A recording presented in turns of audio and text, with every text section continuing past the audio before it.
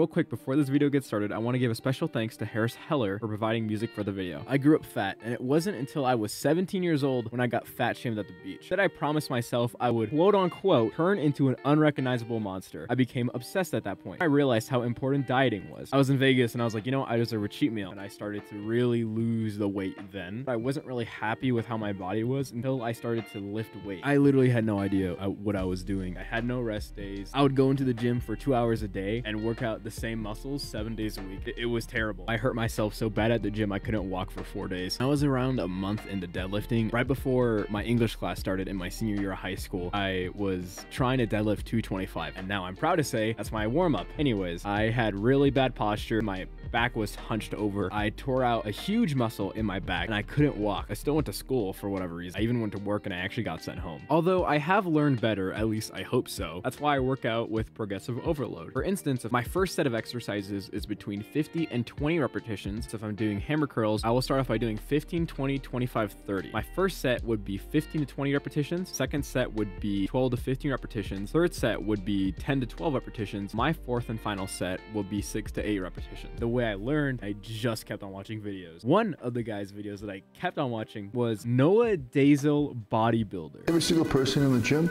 knows exactly what it's like to start. When I started listening to his advice, I really learned that it doesn't matter how heavy the weight is, it matters how you lift the weight. Most of the time, you'll stimulate your muscles better and grow more, focusing on your technique. Add weight gradually as you master your form. For instance, you could be lifting an 80-pound barbell, but if your elbows are all shaky and he's tilting his body, it's going to be way less efficient than using a 40-pound barbell with your elbows tucked in to your rib cage. Another really important part about lifting weight, the only part of your body that you want moving is really your forearm, unless you're doing tricep dumbbell kickbacks, but even then, it's mostly your forearm. How did I start going to the gym? Force myself to go every day. I made it a habit. Like, wake up, make bed, go to gym. I would usually wake up at like 7 or 8 and get to the gym at 9:30. How to start a routine. The most effective routine will be one you make for yourself over time and find out what you yourself need to work on. I'm telling you this as someone who never thought they would be fit. I have lost 51 pounds. I always would look at fitness influencers and think, oh, that will never be me, which was a really shitty mindset to have. Yes, you can lose 50 pounds in 3 months by just not eating, but that's super unhealthy. There's effective ways to lose weight and there's fast ways. I cannot repeat that enough. Do not starve yourself. I eat 4 to 5 meals a day. If you eat 5 salads a day, way healthier than eating 1 meal a day, and it's like a McDonald's. And now here I am around 7 months into lifting weights and I love it. I don't know why I was intimidated. I didn't start deadlifting until I was like 3 months into lifting weights. Deadlifting is like one of the most dangerous and most beneficial exercises you can do. And I know that sounds intimidating as long as you have proper form, as I will show right now. Approach the bar so that your shins are 1 inch away from the barbell,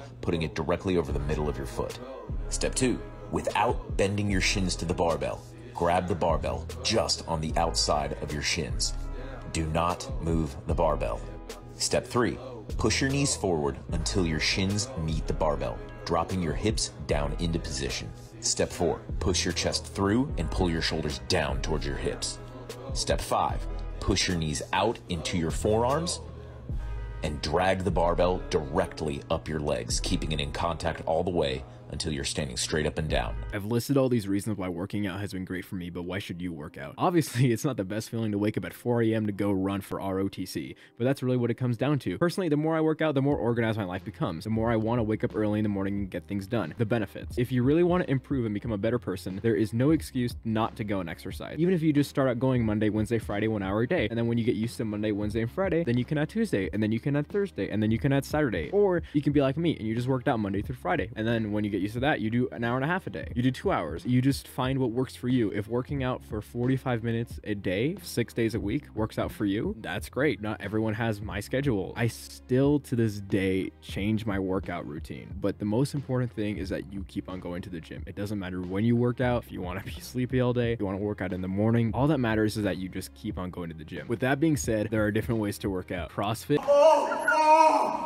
bodybuilding, and cardio. Your body responds to the stimulus you provide. If you are consistent with dieting, you will see massive muscle growth. At a point, your body will plateau. This is totally normal. If you stick with your routine, your muscles will grow. Not as much as they did in the beginning, but they will still grow and you will develop tiger stripes. So it's a good thing. Don't be ashamed of them. Those little stripes come from accelerated muscle gain or weight loss. You dug deep to earn those stripes. And if anything, you should be proud to have them. I actually have some right here because of my weight loss journey, and I couldn't be more proud of them. I don't know if you can really see them. What is body dysmorphia? The more you work out, the worse your body will appear to yourself in the mirror. I am literally an example of this because I constantly have to remind myself that I lost weight. If you are new to working out, I would definitely recommend starting off slow. I understand that walking into a gym for the first time can be overwhelming. Believe it or not, you don't have to go into the gym and murder your body to get a good workout. You should train, and the next day you should wake up feeling good. There's something called rate of perceived exertion. Let's say I make you do pull-ups, and let's say the maximum amount of pull-ups you can do, the maximum amount of pull-ups is 10. Let's keep a nice round number. At 11, you couldn't do 11. If I pointed a gun at you, you couldn't do 11. Should I make you do 10 pull-ups on our workout? No. I'm going to make you do 5. Why? Because I'm setting you up to work the next day.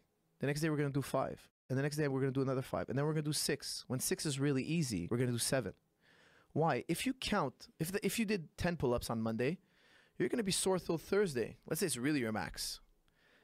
So on Thursday, you've only done 10 pull-ups. From Monday to Thursday, you've only done 10 pull-ups. Me, I've been doing 5 pull-ups every day. So I'm at 20 pull-ups already, 25 pull-ups. I have more volume than you. Now, if you add up at the end of the year who trained more, I've trained way more than you. And because those muscles are getting trained more, they're going to develop faster. The issue is trying to find out what to work out. Now, depending on a gym you go to, some machines will actually have QR codes so you can scan it and figure out how to use the machine effectively. Don't get me wrong, there are tons of machines that I don't use. Honestly, the entire idea of a workout machine, in my opinion, is kind of iffy, because if you want to lose your stomach, definitely doing core workouts every day help. At the end of the day, if you don't lose the fat in your stomach, then nothing's gonna show. So for my routine, I kind of have it to where I work top to bottom. On Monday, Wednesday, and Friday, I work out for 3 hours on my upper body, and then Tuesdays, Thursdays, and Saturdays, I work out for 3 hours on my legs. It wouldn't be a proper video without tons of content that I had to edit out of the video, so here you go. If you really want to learn a subject, start teaching it. The best advice I ever heard was from a YouTuber called Crank Plays. If you want to do something, just shut up and do it. And that is how I'm gonna end the video. I know I'm not exactly at the 10-minute mark, and I'm sorry for that, but that's the end of the video. Anyways, I really enjoyed this assignment. I actually forgot how much I loved video editing. I haven't edited a video in like 2 years. It's literally like midnight right now. I've literally spent the past 5 hours editing this video. I guess I just want to say thanks for giving me this assignment because I really enjoyed it. And that's the end of it. Peace.